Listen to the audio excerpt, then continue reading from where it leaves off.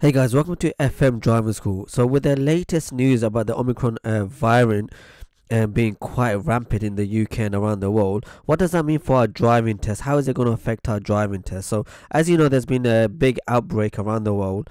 So here we have the latest one on Sky News, COVID News Live. Church at center of suspected Omicron outbreak. Ireland delays travel restrictions. 1 in 5 people say they have never had a lateral flow test.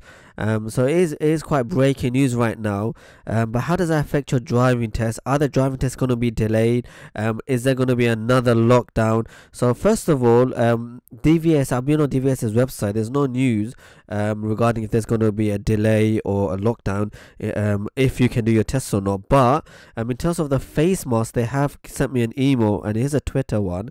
If you go to the Twitter site, let me see. Update on practical driving lessons and tests in England. Following the government's face covering changes, it is now a legal requirement to wear face covering whilst taking a driving lesson with an instructor or car driving test in England, unless you are exempt.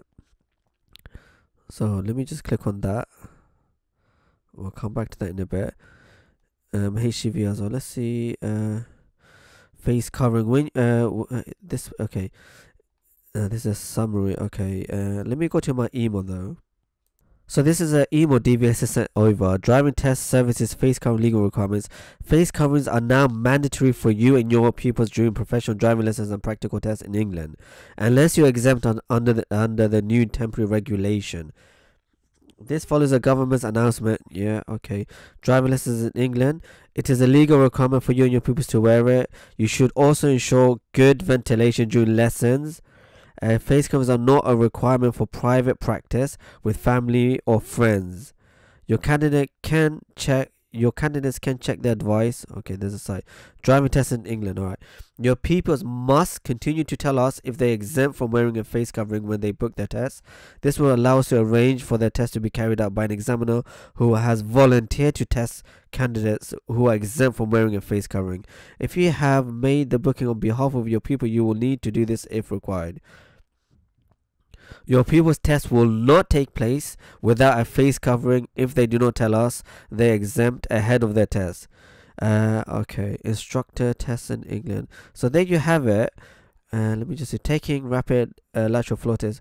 We continue to encourage your pupils to take rapid flow tests in the 40 hours before their test. So that's the latest news from DVSA. So there you have it from DVSA. The main thing is no tests are going to be delayed, no cancellation as of yet, but we're going to keep you up to date if it does occur. Just make sure when you go to the test you have your face mask on. As we said previously, you did also have to have your face mask on, but now it's mandatory. Thank you for watching. Don't forget to like, share and subscribe.